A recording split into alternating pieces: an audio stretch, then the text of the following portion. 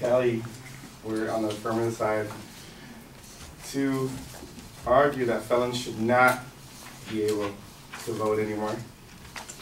John Locke, the famous philosopher, once said that when you're an American citizen, you sign a sort of social contract to behave, and there's accountability with your behavior. When someone who violates another person's rights to life, liberty, and property forfeits his own rights to these, society can legitimately punish that person and remove those rights. The criminal has broken that social contract and violated the trust of his fellow citizens. These crimes that the felons commit are serious crimes. 61% of them are robberies, according to violent felons in large urban cities. 51% of them are murders and manslaughters, and 47% are aggravated assaults, and 36% are forcible rapes. Prison is meant for felonies to lose your rights.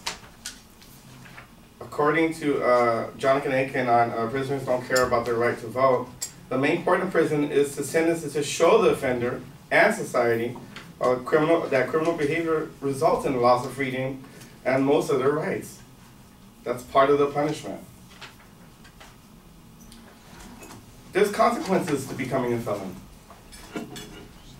Felons lose many of their civil rights, and the right to run for government, office, join the military, and the right to vote can be taken away. They also lose their driver's licenses and through suspension, and they can revoke that. Also, when you're filling out an application for the job, one of the main questions in there: have you ever been convicted of a felony? So if you can't get a job with a felony and they expect you to give you the right to vote, a lot of these guys are lifetime criminals. Prior arrest. 70% of violent criminals have been arrested previously. 73% of those convicted in robbery, assault, and arrest record. 67% of the murderers and 53% of the rapists. Repeat offenders. They're in and out of jail, in and out of jail, in and out. An estimated 2/3, 68%, according to percent of released prisoners returning to incarceration. They're in and out of jail. So what do? You arrest them, and then they do their sentence, and then you give them the right to vote again.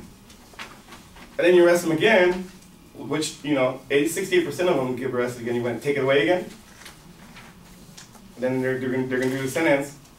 They're going to come out and give them the right back, and then they're going to get arrested again, and you're going to take it away again.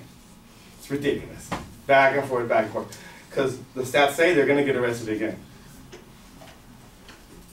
52% of offenders who return to prison for serious crimes and technical violations, they don't follow the rules after prison. According to the Daily Reader, victims can't regain what is taken away from them. They're acting like nothing happened. In many cases, wherever the victim has lost cannot be regained. Prisoners expect to come out of jail like nothing happened. It doesn't work that way. Just like John Locke says, there is accountability. Thank you.